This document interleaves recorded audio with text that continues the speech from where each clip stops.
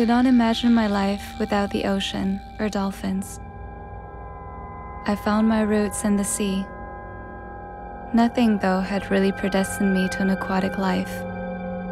I grew up in the city, Tokyo, then Paris.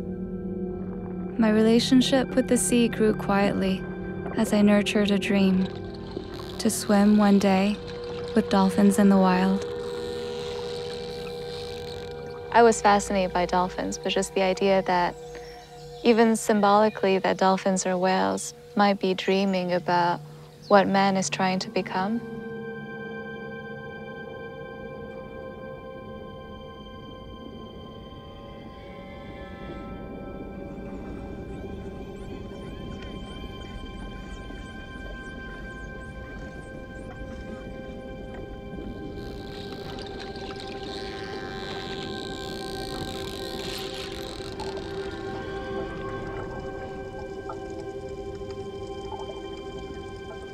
My childhood dream is now a reality, an essential part of my daily life.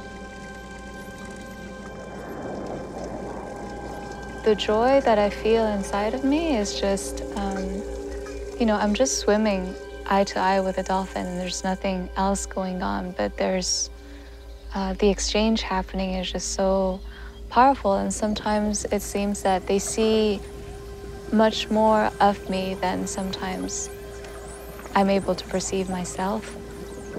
I guess it was the first time of my life that I felt really alive and really happy to be alive, and that I was able to really love myself, which, that thought would have never crossed my mind. With their guidance, I was able to make peace with myself and the human world.